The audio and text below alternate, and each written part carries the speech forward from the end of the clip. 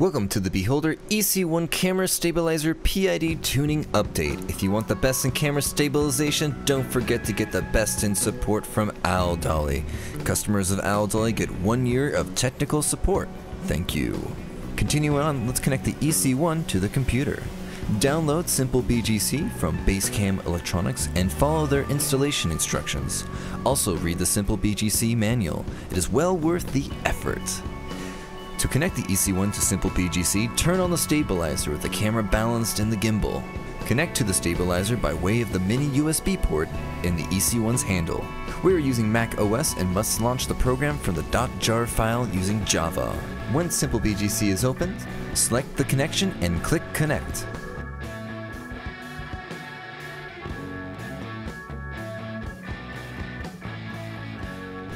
Before moving forward, let's save the original profile. Go to File, save all profiles to a file, title that file. We're just going to use our old title here. If necessary, these profiles can be used to restore the stabilizer.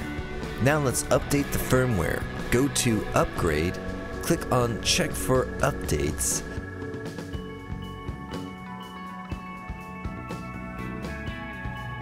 Select firmware 2.60B4. Click Upgrade and click Skip. There's no need to enter your email address. And then now just wait for the blue bar to go across the screen.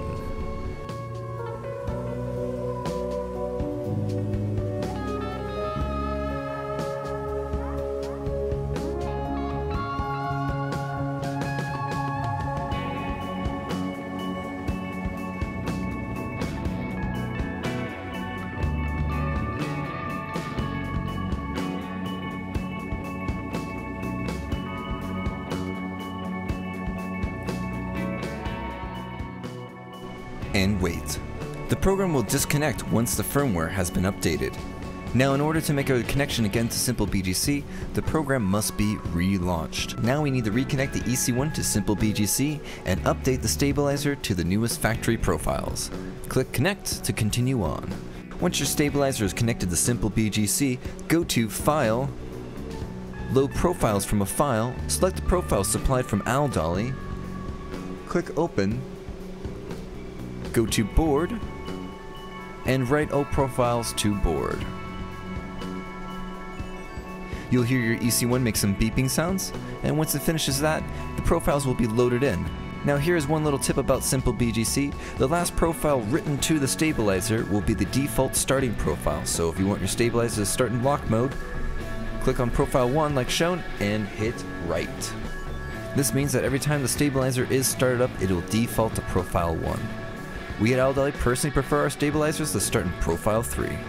Once you have the profiles installed, disconnect the stabilizer and test. To continue forward, we'll need to relaunch Simple BGC and again connect the EC1 to Simple BGC. If your EC1 is experiencing oscillations, check the camera balance before continuing on with PID tuning. If oscillations are present due to your camera setup being too small in mass or a distorted center of gravity due to a very large lens and a small camera body, PID tuning will be necessary. Please do not change any settings not covered in this video. It is very easy to break the EC1 with incorrect settings. Using the monitoring tab will help identify which axes the oscillations are coming from.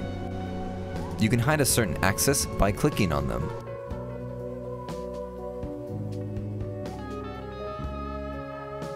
Moving on to the Basic tab, you can adjust the overall power of the stabilizer. If you have a lighter camera setup, maybe reducing the power will help lower the oscillations. Also, changing the D values can reduce the power that way. If you have a heavier camera setup, increasing the power settings or the D value will help. Once you've made changes, hit Write. Under Advanced, changes can be made to additional PID gains. This is also another way of tuning out oscillations. And the last tab to check for tuning out oscillations is the Filter tab. By enabling different filters, you can tune out oscillations that way too. Under Service tab, this is where the Mode Selection button can be assigned different functions such as profile assignments or look down. By deselecting these boxes, we'll silence all sounds.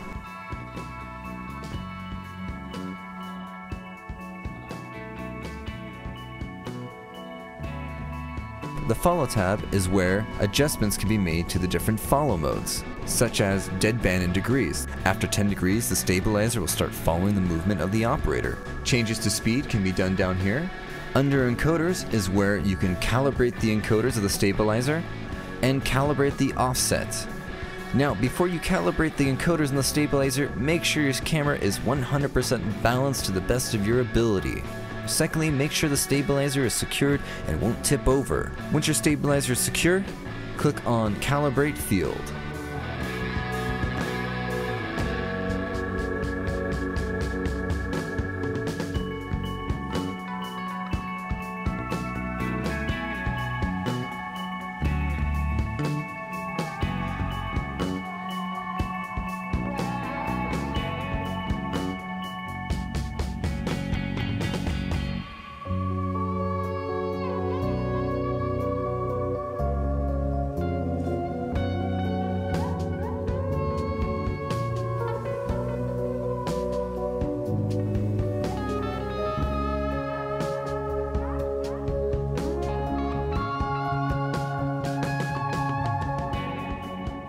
Once the stabilizer is done, it'll make a chime.